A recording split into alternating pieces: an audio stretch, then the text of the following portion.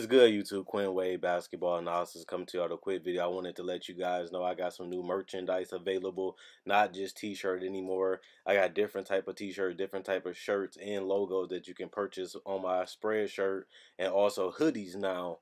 We have expanded and added more to the channel and more merchandise for the brand. Thanks for supporting. It will be in the description and the links will be in the comment section below. Thanks for helping me and supporting the movement. Quinn Wade Basketball Analysis. I'm going to check out the video. What is good, YouTube? Quinn Wade Basketball Analysis coming to y'all with another video. We're going to do the Sixth Man of the Year. Now, this is one of the harder awards to give y'all the 5 candidates. I think we know who's going to be in the running for it. And other than that, it's kind of hard to find people that can really make a significant impact and get the minutes and get the stats to the point where they can win and also put up the numbers. And there's only a certain amount of guys that I could really think hard. Can they really give you double-digit points and fill some other statistical category enough to warrant winning an award or even being in a race for it? But some other players, we know what they do. They've been doing it for a while, and they also put up some other statistics that can help them get that Sixth Man of the Year. So I think the people that finish in the top 5 was a little tricky in the order and trying to figure out what place do they play and where position is they going to be at. As even if they're going to play enough minutes off the bench. I think all those questions went into it, but I'll get into it. I think Sabonis. A lot of people have Sabonis starting, and that's why I have Sabonis as an honorable mention. If Sabonis comes off the bench, I think that he'd be in the top 3, if not the winner. But if Sabonis actually does start, because we done seen him play a stretch role before in Oklahoma City. He wasn't great at it, and he did better when they put him in the system when they've been milling. But other than that, he can play off the ball. He still can rebound. He still can score. And he still can be in the pick and roll. So I think Sabonis is a guy that I just don't know if he's going to play off the bench enough or even if he's going to be a starter. So if he's a starter, he's not going to be eligible for this award. But if he comes off the bench, will he come off the bench enough? And if he does, he's going to put up the numbers. But there's so many unknowns with this team right now, especially with Victor Oladipo being out, losing 20 points a game. You got to make that up somewhere, and it might be starting Sabonis. Plus, if you really think about it, Indiana is kind of weak at that 4 position, and Sabonis is a 4 in today's NBA because he's not a rim protector like Miles Turner. But also, we don't know his role yet. Derek White, I wanted to put him in my top 5, but I just don't see him getting the minutes with Lonnie Walker, Bryn Forbes, DeJounte Murray, DeMar DeRozan. I just don't see Derek White getting significant minutes enough for him to warrant getting this spot. So with all the wing and talent they have on his rosters, it has to hurt somebody. Derek White really blew up after injuries.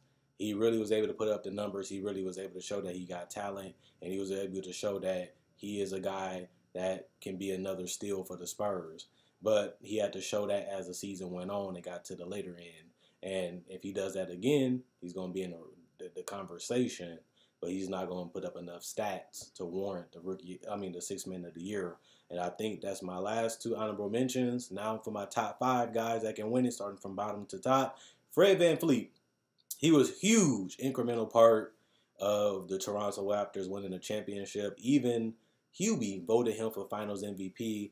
Big threes, great defense, decent passer, and can shoot that ball. And it's all about being able to handle the ball, make the right pass, hit the floater, get to the free throw line and knock down threes and play it in the pick and roll. He got pick and roll people with Serge. He got pick and roll people with Siakam. He got pick and roll people with Marc Gasol. He also can play off the ball with Kyle Lowry.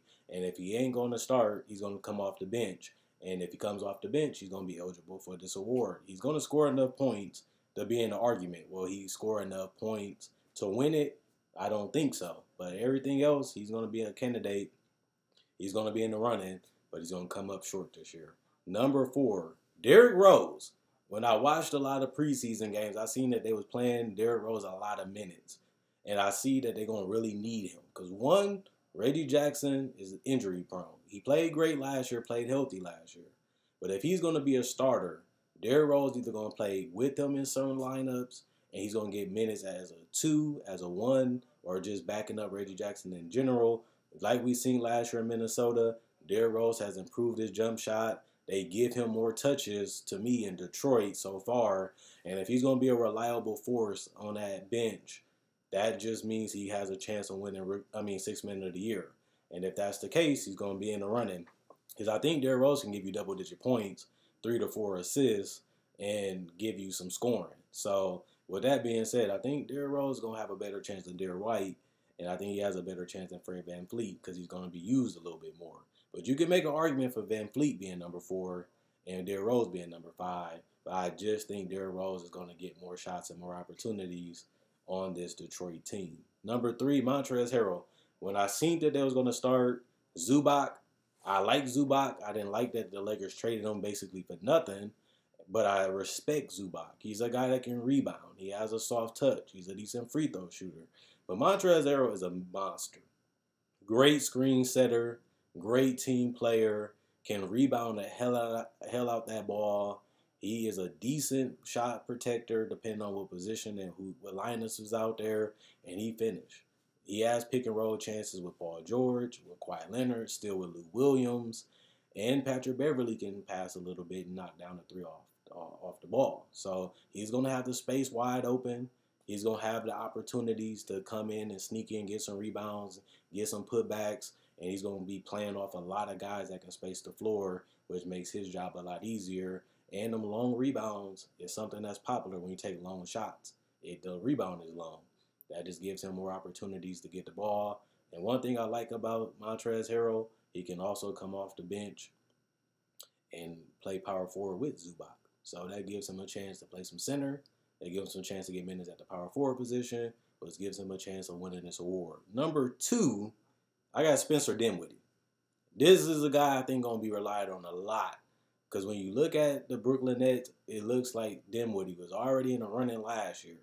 But he knows his role. He knows the system. He knows the guys on this team, mostly because a lot of them is the same as last year. They upgraded Kyrie. But, Spencer Dinwiddie can play off the ball, just like I said with Derrick Rose and like VanVleet. He's going to get minutes at different positions. He's a guy that can really get to the paint, really can score that basketball. And Sixth Man of the Year is all about numbers. Who can put up the most numbers? Who can put up the best stats? And I think that this is going to be a huge opportunity for Spencer Dinwiddie to do like he did last year. 16 points is a lot of points. And that's probably good enough for you to win this award. And I think that he's going to be in that discussion. It's going to be these 3. And number 1 we know is Lou Will. This is his will. His will is to come off the bench and get buckets. And he ain't going to have to do as much. I thought it was a little tighter between him, Montrez, and Spencer. I thought it was a little tighter. Because when you got Kawhi Leonard, he's going to want to have the ball and go isolation. You have Paul George. He's going to want the ball. He's going to get a little isolations. And he's going to want to have the ball in the pick and roll and making some decisions. The less the ball is in Lou's hands, the more his numbers come back to earth. Last year, they needed Lou to do a lot more. They gave him a lot of minutes. They gave him a lot of shots, and he delivered. He helped them get to the playoffs. He was clutch, and he made the right decisions even as a playmaker. He's an underrated playmaker, but we know that.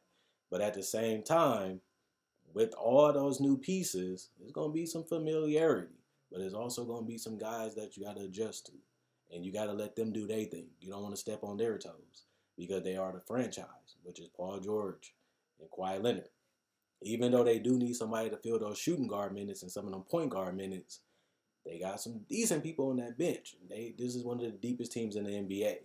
And that all means Lou Williams' numbers was outstanding last year. It was kind of crazy for him not to win Sixth Man of the Year. You can even make a case that he should have been an All-Star for the Clippers because they was in the playoff race when the All-Star voting was there.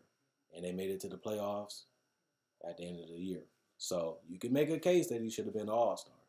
But also you can make a case that this run is going to be a lot more closer just because of how great the team is now. They don't need him to do as much as they needed him to do last year.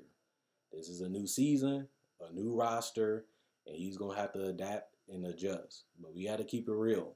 When it comes to getting buckets, when it comes to scoring and being clutch, Lou Williams will be in that fourth quarter. And he can play on, and he can play off the ball, and he can make decisions, which helps his chance. And he can get to the free throw line, which we know for sure. that adds up more stats. 17.5 assists. That may be enough. I think it's going to be close with Lou Montrez. And if you throw in Sabonis, and you throw in Van Fleet, who they don't have Kawhi Leonard, they got to replace them points somewhere. This could be a close race for Sixth Man of the Year.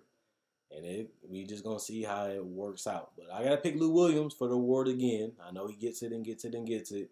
But I think that they're going to need, because we know that Paul George might miss some time. We know that Kawhi Leonard might miss some time.